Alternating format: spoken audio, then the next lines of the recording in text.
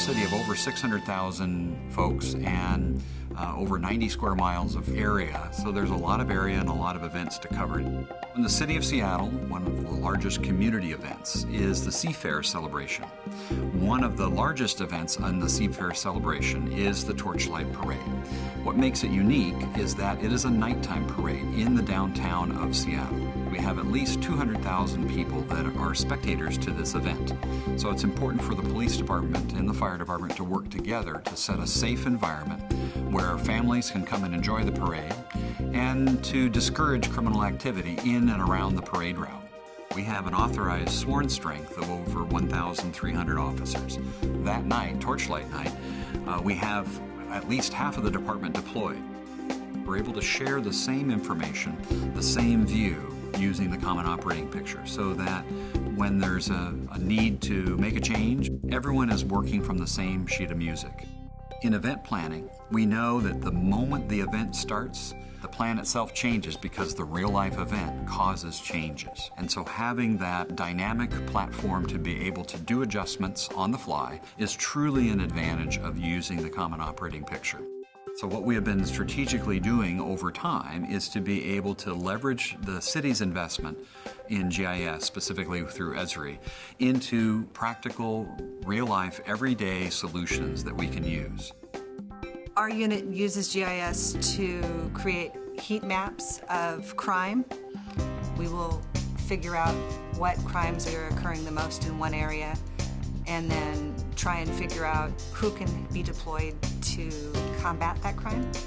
The social media aspect allows us to see the demeanor of the crowd and where is the concentration of the crowd. An example is the Boston bombing. They used social media to track down who the suspects were.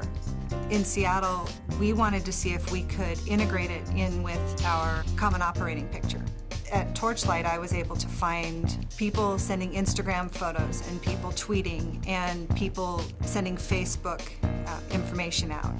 We were able to watch the whole parade from inside our office because we were able to see all the people and how large the crowds were. And we were able to figure out what was trending on social media. By and large, the information that I was getting was telling me that it was a very successful event. Everybody was staying peaceful. As an end user, I didn't get any training, essentially. I was introduced to GIS online when it was launched last year and found that it was very intuitive, and because of that I saw the potential for it and how quickly we can start getting away from writing maps on a piece of paper to having them digital and available for us, and then also being able to share that with other users as well as other partners that we have. We think it's a powerful tool for commanders to have, but also for officers. And having all those different agencies involved on that one platform gives us a lot of ability and also gives us more eyes when a major incident occurs. COP application is actually installed on pretty much every user's computer in the department. So as a new incident comes in, within a few seconds, it makes its way into the COP.